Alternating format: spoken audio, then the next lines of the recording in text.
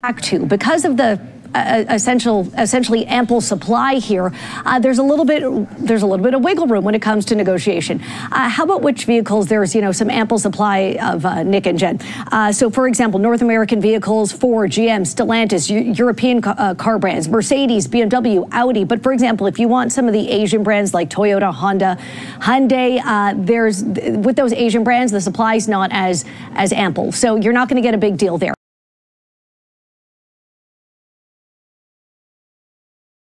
Hello everyone, welcome back to another episode of Parts Talk. Thank you for joining me. I appreciate each and every one of you. Now, are you considering purchasing a new car and want to make the best financial decision in today's auto market?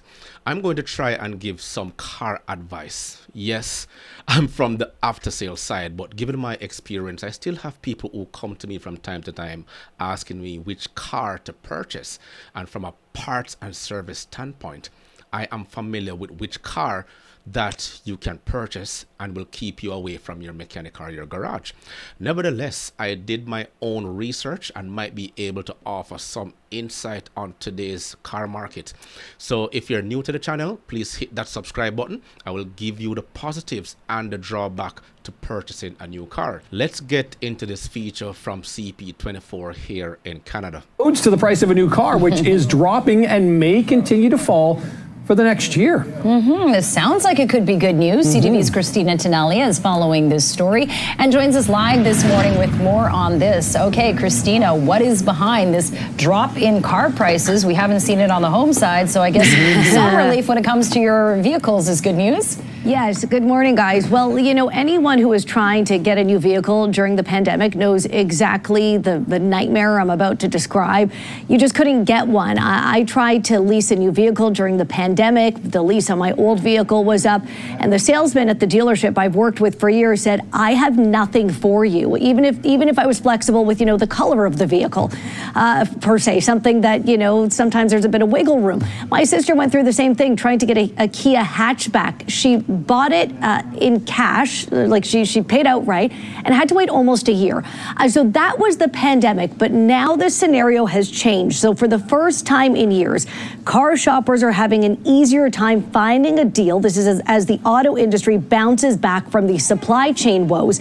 So what does this mean? It means incentives. It means that you have some negotiating power. So on new cars, dealerships can offer internal financing from manufacturers. They can actually control the rates independently, the bank rates. So instead of offering, let's say, a rebate on a vehicle, a dealer can lower interest rates, which makes deals better for the consumer. And I remember, again, back during the pandemic, trying to lease a vehicle, I remember the salesman saying, look, we don't negotiate really anymore. That's not something that's really happening in the car sales industry. Well, that's back. Well, the thing is, like I tell people every now and then, the car market is a cycle. They had the handle during the pandemic because when everything was on shutdown and people wanted cars, price gouging was actually taking place at some particular dealerships. Can't name them here, but we know who they are. But if you're shopping around now, because things have bounced back, and things have bounced back in such a way that the cars are not moving as fast as they should, so now you have an oversupply of cars sitting on dealer lots. So if you're in the market to buy a car, now is a good time, but it's also not a good time. And I'm going to explain is that first you have to understand the car loan interest rates that are going now. And the interest rate on your car loan significantly impacts the total cost of your vehicle. So while it's ideal to secure the lowest rate possible right now, not everyone will qualify for the highly advertised competitive rates. And I say highly advertised, but they're not so competitive. So here's what you need to know. The average car loan rate in Canada right now is 7.79%, according to Statistics Canada.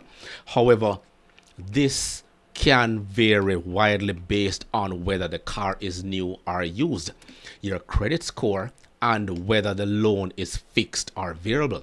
So from December 2019 to December 2023, the average rate jumped from 4.94% to 8.21%, and it was influenced by the so-called economic changes. I call them government policies to curb the excess money that was printed during the pandemic, and also the Bank of Canada's adjustment to the prime rate. Now, fortunately, rates are showing signs of dropping in 2024. However, these best rates are generally available only to those with excellent credit scores right now. So you have to know when to buy and what to consider. And given that rates have shown a tendency to stabilize and potentially decrease in 2024, it might be advantageous to wait for further rate reductions. Keep an eye on the Bank of Canada's announcement can provide a good indication of the right time to buy. Car dealerships often offer promotions at the end of the year or fiscal quarter, so timing your purchase during these periods can secure additional savings. Let's continue. Back to, because of the essentially ample supply here, there's a little bit of wiggle room when it comes to negotiation. How about which vehicles there's some ample supply of, Nick and Jen? So for example, North American vehicles, Ford, GM, Stellantis, European car brands, Mercedes, BMW, Audi. But for example, if you want some of the Asian brands like Toyota, Honda, Hyundai, with those Asian brands, the supply's not as ample. So you're not going to get a big deal there.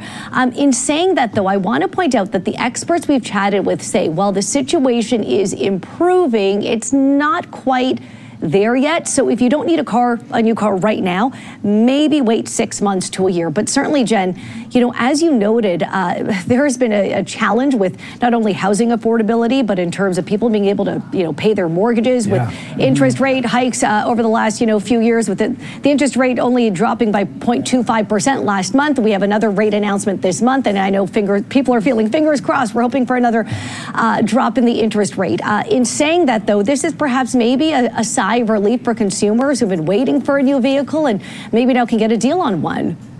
Let's hope. Okay, yeah. Christina Tenalia joining us live this morning. Christina, thank you. Okay. Thank you, Christina. Well, she didn't go into the specifics like what I am doing right now with you. So the positives are that there are competitive rates for new cars. For buyers with good credit, rates can be as low as 0 to 7.5% for new cars. And with rates showing signs of decrease, the overall cost of auto loan may become more favorable. The drawback is that there are higher rates for used cars. Interest rates for used cars are typically higher, currently between 8% and 10%. And then those with poor credit can face significantly higher rates, ranging from 14% to 29.99%, which can drastically increase the total cost of the loan. You have to keep an eye on market trends, improve your credit score, and compare rates from multiple lenders to secure the best deal. But I also say, if it ain't broke, don't try to fix it. She did mention that if you can also wait until the end of the year, because everything else matters. People have high loans, high mortgages. They have to worry about putting food off the table. So if your old car serves you well, why change it? But most importantly, use disposable income to acquire that new car. Repo rates are up because people continue to keep making the same mistake. Don't fall into that trap. And why some deals may seem to be good right now, they will fall as long as we hold out. We are the ones who are determining that market. Why go out and purchase a truck for more than $80,000? It's basically not worth it. The rates will continue to fall as long as we hold out, and the dealerships and especially the manufacturers will have no choice but to lower the prices.